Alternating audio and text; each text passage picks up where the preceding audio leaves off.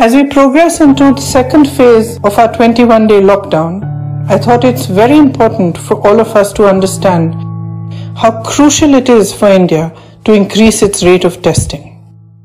Testing not only enables us to determine who has the coronavirus, it also gives us extremely valuable information about the severity of the disease, disease clusters, and areas that need to be immediately isolated.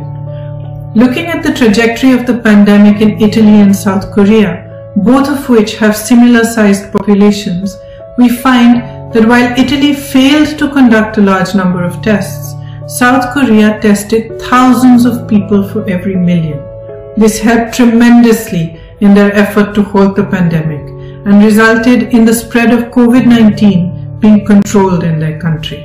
Unfortunately, a look at existing data shows that the rate of testing in our country is nowhere near what it should be.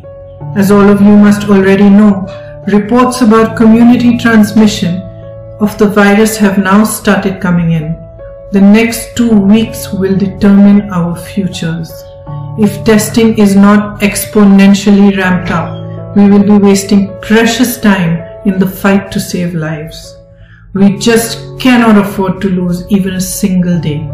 Consider this one statistic. Only 5% of our population is over 60 million people.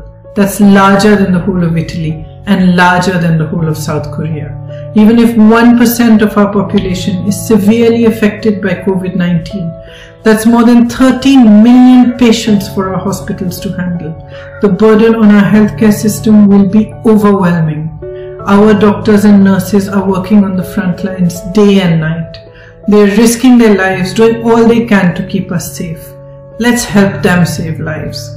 I urge all of you watching this video today, especially my colleagues across the political spectrum, our leaders, my friends in the media, eminent doctors, scientists, celebrities, and every single one of you.